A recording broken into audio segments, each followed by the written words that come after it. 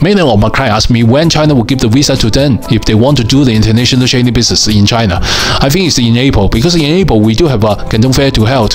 So at that time, thousands and thousands of international traders will allow to enter to China and attend Canton Fair.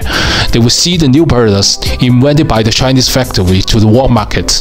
At that time, we will provide the interpretation services. We also can work as the English tour guide and business assistant to doing their visit in China. So welcome to China again, and we're looking for meet you soon.